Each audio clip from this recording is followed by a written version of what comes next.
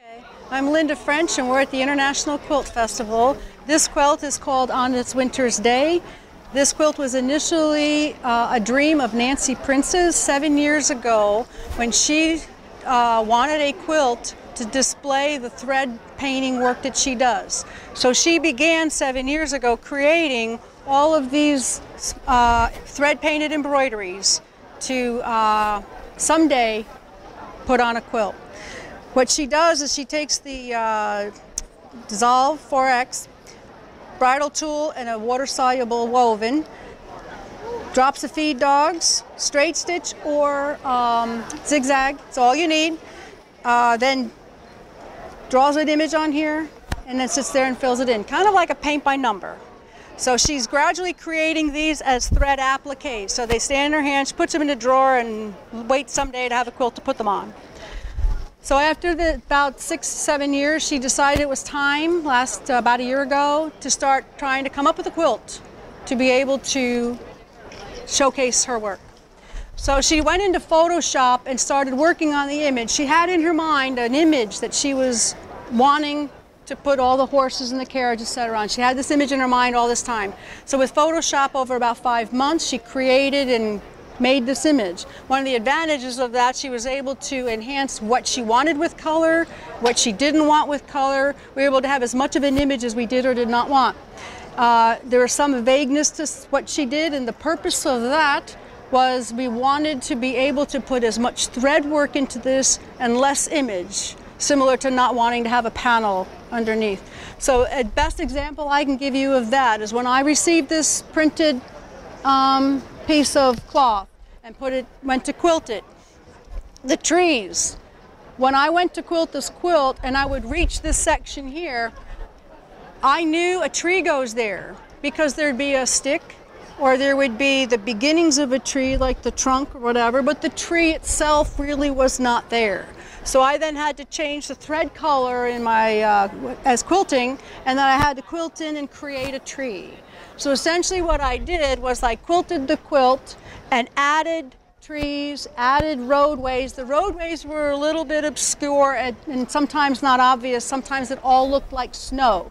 So I had to use thread color, a tremendous number of thread color changes to be able to create her depth, add roads, add trees, and add as much thread interested dimension as I could. I use 100% silk thread top and bottom with constant thread color changes. Ice is very difficult to quilt. When you quilt, you create movement and you create some puff. Well, ice is neither one of those. So what I did is just constant straight narrow lines, and I changed thread colors very frequently, doing a little section, then change colors and add a little more, trying to give this ice as much as I could to make it look like ice. When I first got this quilt, when Nancy first called me about helping her to create this quilt, I was kind of hesitant. I have never done a landscape before. This is my first attempt at a landscape. I am known for feathers, background fills, and that type of work. So when I first got the quilt, the first almost a month that I had it, I took paper and pencil, looking at it, doodling, trying to figure out how in the world do you quilt snow? Because it has movement, there's a lot to snow that we don't necessarily notice. So anyway, after about a month, I didn't have any time left, because if I was going to get this quilted and back to her in time to do her part, it was go for it.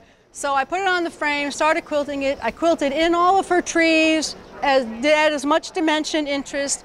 The part that was printed, that's more image under here that you see, I would add as much thread and color and improve upon it the best I could, and added what else I could, like all the trees and stuff. So a lot of this is like thread painting with quilting, and a lot of it is enhancing the image that Nancy had for her quilt. Because essentially what she did was give me a wonderful road map to work with.